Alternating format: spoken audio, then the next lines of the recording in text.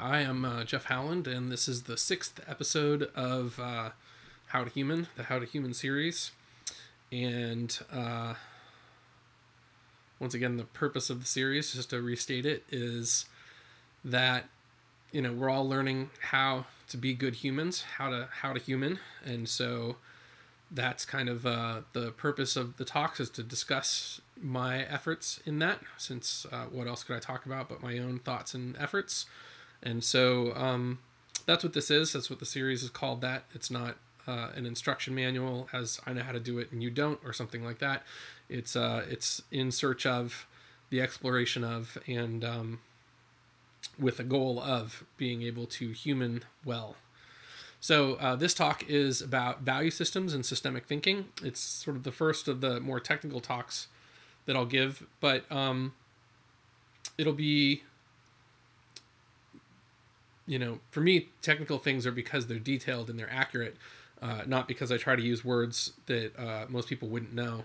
I pretty much try to stick with general knowledge words as opposed to too explicit and of industry terms, and when I drop into industry lingo, I try to explain it. So I don't mean technical in that sense, but value systems and systemic thinking are tools, mental tools, and they're ones that I use a lot. And so I thought I would introduce them early so that I could refer to them over the later episodes. And I don't know if people will, how these would possibly be consumed if people would watch them in order, but if they do, then they'd be able to hear me kind of build up these concepts so that they can understand them and potentially use them for themselves, since as technology, they're developed and refined. So my use of value systems and systemic thinking are not common usages of those terms. They're specific usages to me because I use them as tools and I refine them as technologies. So to me, they have many nuances and are useful in many ways that I've proven over time again and again. And so in talking about them, I'm trying to make that available and essentially publicize the technology, take this mental technology, open source, and release it as a tool that can be used by other people. So the value systems, like, what's a value system? So to me, a value system is how you judge things. So if I think something is good or bad or fast or slow, those are values. I'm giving, some adjective type description of a thing, and I'm describing it. And so it could be about a subject or really anything. It's like anything that you could place anything that you could call value into becomes a value system. And the system idea that has to do with the things are connected, that you're talking about some kind of subject or topic, or that even if it's connected as just a framework that can be applied, so such as a model.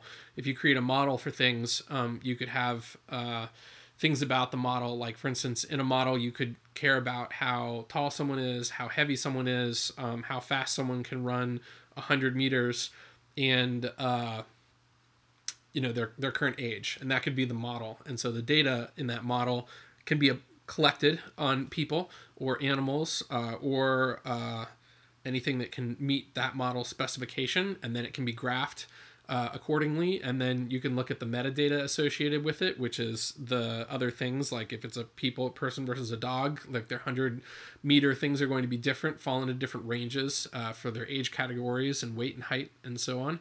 And so that brings together the idea of a system, and then the idea of values, that the dog or person is fast or slow, that the dog is good at starting off the run, but bad at finishing the run, or however you wanted to apply a value. And I'm using kind of silly descriptions here, but to give it the idea that it's a general purpose tool. It can be used on anything. So this can be used on your own life. It can be used in your work. It can be used in any way at all.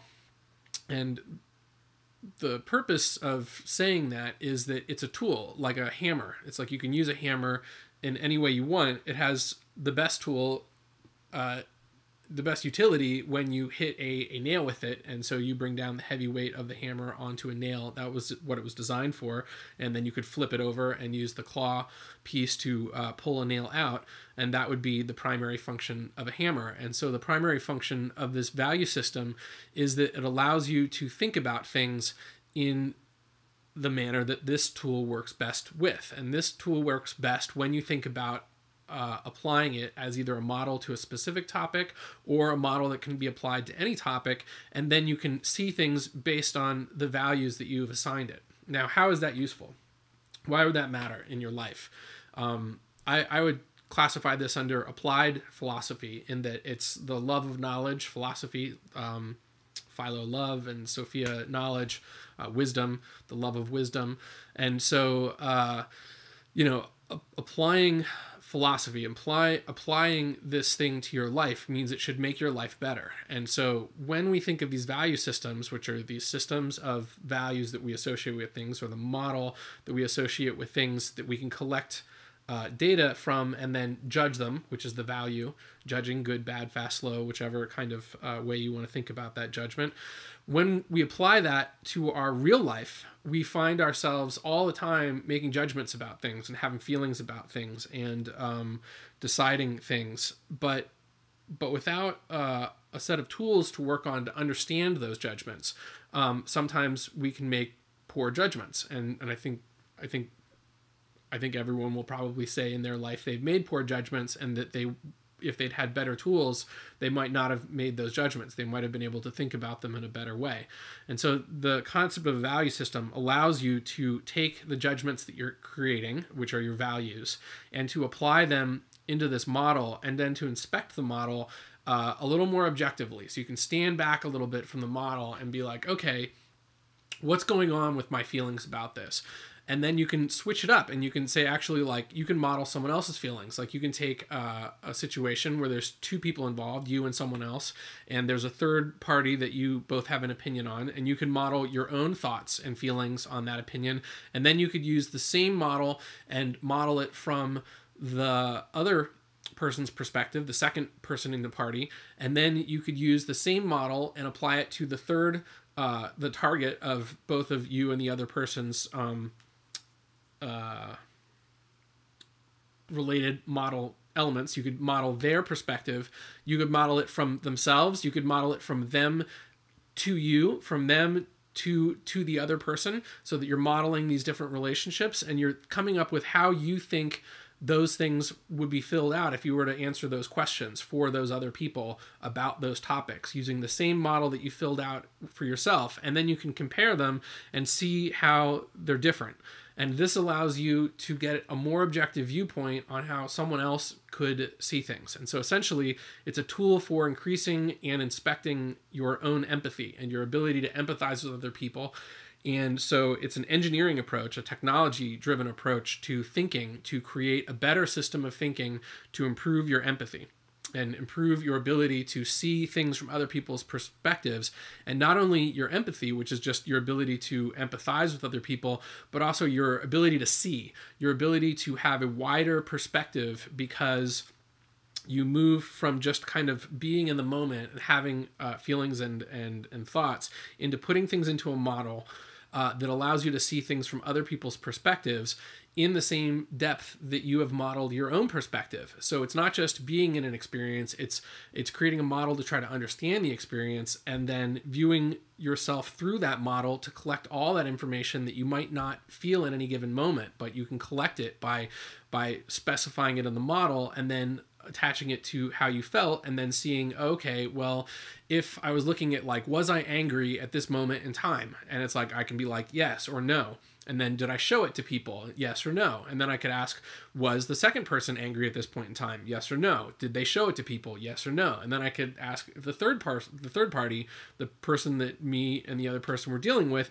if they were upset at this time. And then I could ask them if they were happy, if they were content, if they were achieving their goals, if they were trying to do anything deceptive or ruthless or something like that. I can ask all these questions about the situation, and then I can compile all the information and see from all the different perspectives. And once I'm used to doing this, I can do this instantaneously, because my mind will just come up with the answers of how I would fill that stuff in, because I understand the system and I'm used to thinking this way. And so that's a tool. It's a technology that you can develop in your mind. And then in your mind, you can just apply the tool of, let's create a model for this. And let's think about, these are the important elements for this model. Happiness, anger, deception, truthfulness, helpfulness, feeling of accomplishments. And let's apply it to myself and each of the other parties. And then let's see how I feel about each of those things. And then let's see how I think they feel about each of those things.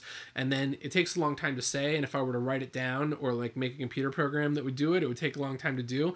But in terms of just coming it up in my head in a situation, it takes no time to do. Immediately my mind can just come up with all of these ideas, and if they're right or wrong or whatever, it's still much more information than I had before I did it. And then I can think about those ideas and I can see, do they seem right or wrong to me? And I can make refinements on them. And that's, again, why it's a technology, because you can refine it. So that's what a value system is to me, in part because there's a lot more to it, but that's a simple, like, kind of first brush explanation of a value system. So then I'll move into systemic thinking. So the title of this episode, again, was Value Systems and Systemic Thinking. So systemic thinking is the second part of it.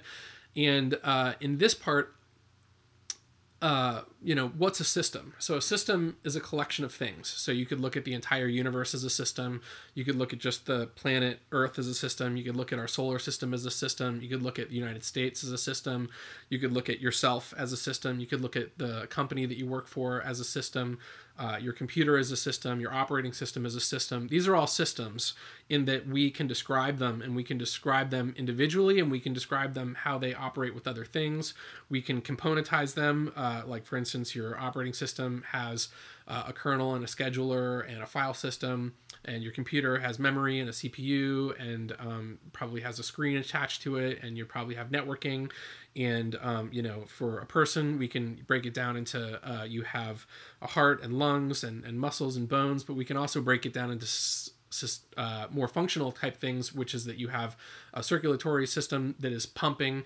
So you have a pulse, and you have breathing, you have respiration, and you have movement, and there's some kind of creative movement going on. The movement doesn't seem to be especially deterministic. You're always coming up with new movements, new things to say, new things to do. And so that could also be a system. So anything can be turned into a system as long as it can be looked at as a whole.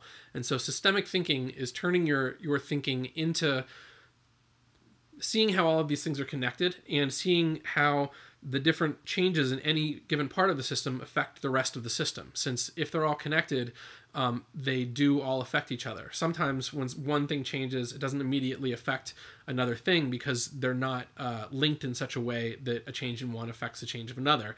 Such as that if I turn a volume knob up, all of a sudden sound is getting louder. That's a directly connected system. The volume knob and the amplifier and the speaker are all connected in line, and when I change one, it changes the other.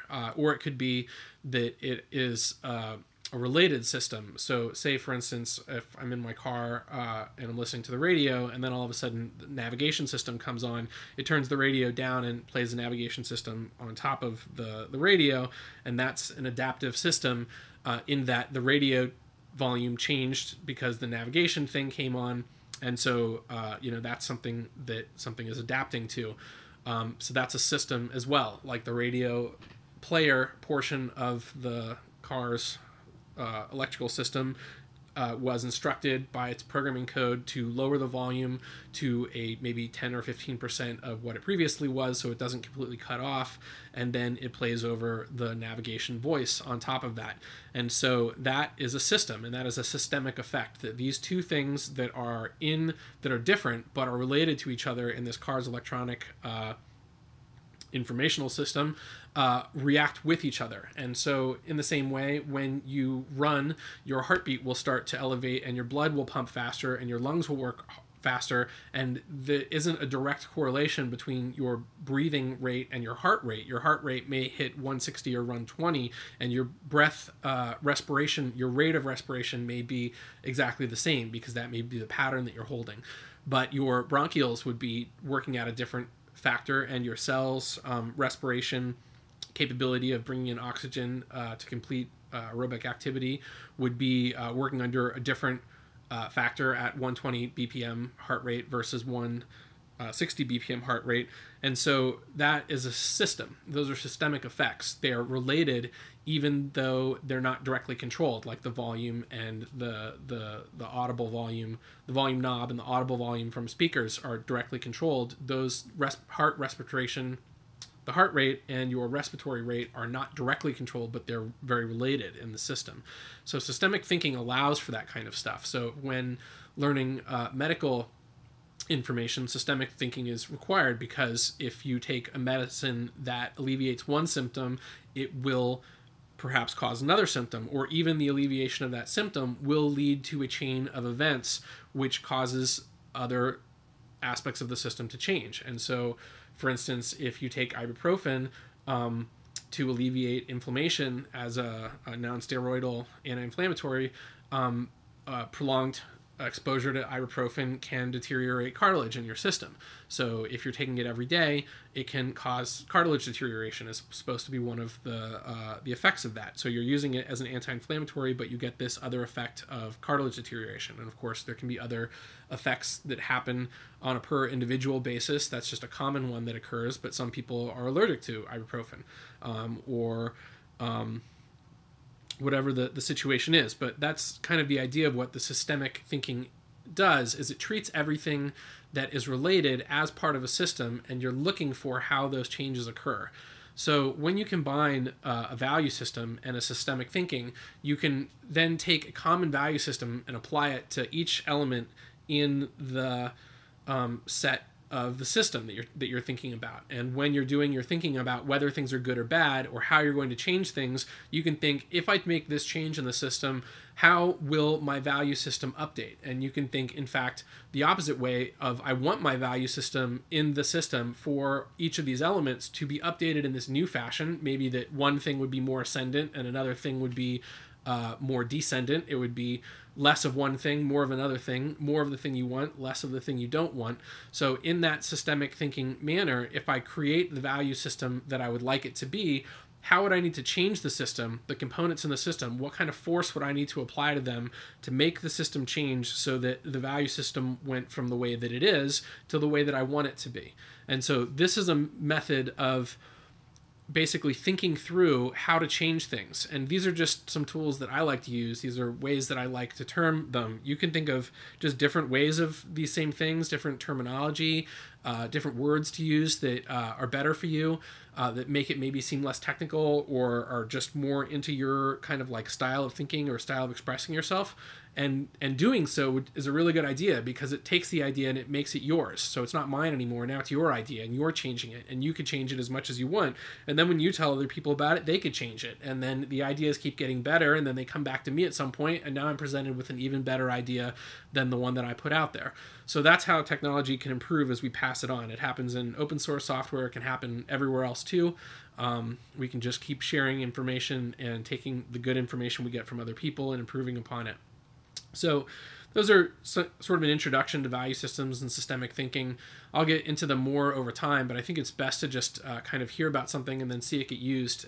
And then if you want to use it yourself, you'll be able to. So that was kind of my idea, is to introduce it in this one as the 6th episode of How to Human, so that when I use it in the future, it's not totally new, and I can build on it, and maybe I can come back to it later on and get into these things a little deeper, because they're really quite cool. There's really neat stuff you can do with it. I use it all the time in my programming work, and generally kind of how to build skills, martial arts, and other kind of music. There's a lot of things to improve upon, and so having value systems to be able to apply to them, and to have systemic thinking to be able to improve them, really does help out. And it really helps me get over what would otherwise be plateaus, so that I can improve and continue to improve, rather than getting stuck in things, because I can use these tools to do so that I can always stay proactive, and I don't ever feel like, oh, why isn't anything changing? Because I can make it change by using value systems to figure out what I want, and then using systemic thinking to figure out how I want to change